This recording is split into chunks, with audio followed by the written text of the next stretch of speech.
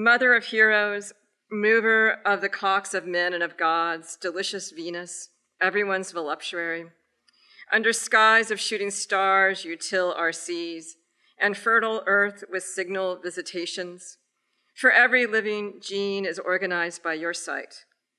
Beholding you, we rise like the spring to the sun.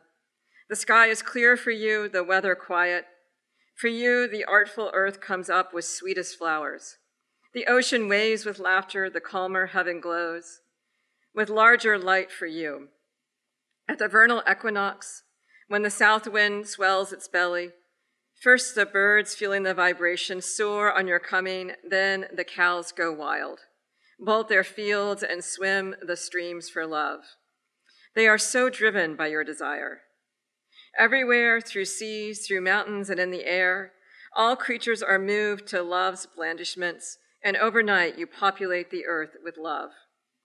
Therefore, since you alone are the ruler over these things, and because no one can shine through without you, and nothing lovely or delightful can be without you, Mothering Goddess, visit my poems also please with your grace, and be with me teacher, lover, and poet, as I undertake to make for you these verses on the nature of things.